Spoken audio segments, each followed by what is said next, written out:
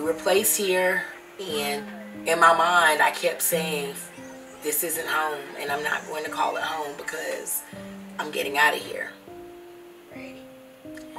And here we are at day 60, and I'm still getting out of here.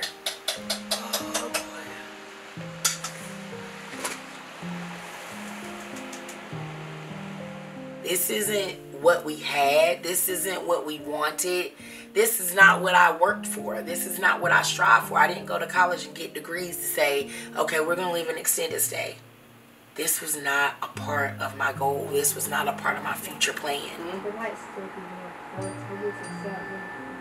Your heart is searching for a home, but in your mind, you're always displaced. You live out of containers.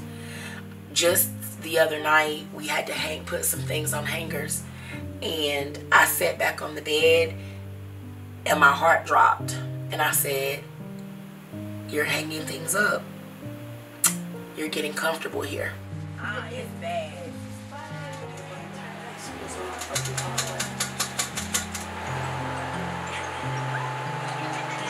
It's one thing to feel like a failure, but it's another thing to feel like a lonely failure. And that's kind of the position that a lot of us are in. It hurts so bad. Like, I hurt.